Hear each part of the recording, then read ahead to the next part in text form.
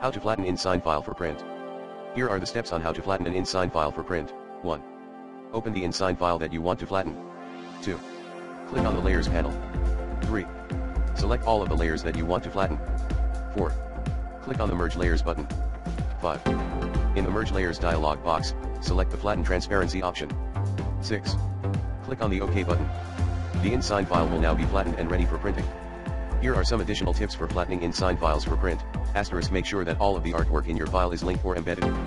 Asterisk, if you are using transparency, make sure that you have set the transparency flattening options to your desired settings.